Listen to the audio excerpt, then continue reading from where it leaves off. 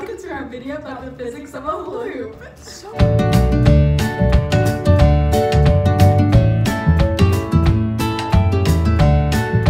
In the 1700s, British explorers told tales of a Polynesian hula dance. The dance uses the swaying motion of the ankles, knees, and hips, which were like the motions needed to spin the updated grapevine hoop, first made by Egyptians way back in 1000 BC.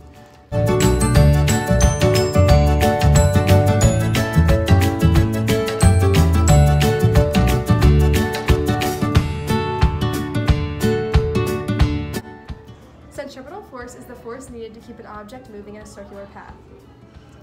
Torque is how much force is acting on an object to cause the object to rotate. Inertia is a property of matter by which the hula hoop stays at rest or in a uniform motion unless acted upon by an outside force. And finally, friction is the resistance of motion of one object moving relative to another.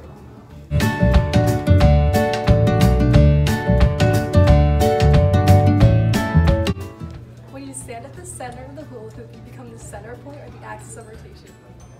Gravity is the force constantly pulling the hula hoop down, but torque makes it spin. The law of inertia is what keeps the hula hoop spinning as long as you exert enough force to overcome gravity. Wait, start over. Friction is the force that slows down the hula hoop when it comes in contact with your clothes or body.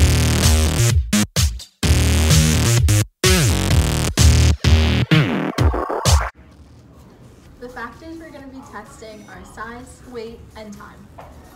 In this experiment, we're going to be testing how size and weight affect the hula hoop speed.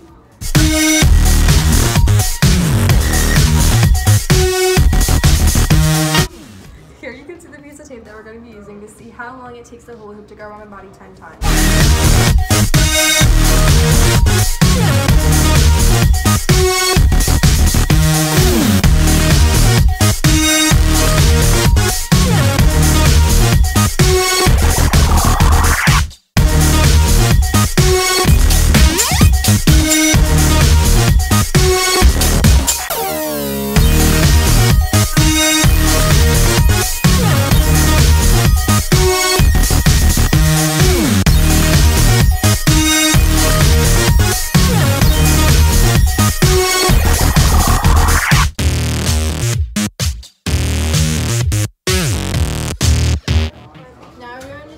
On our arm.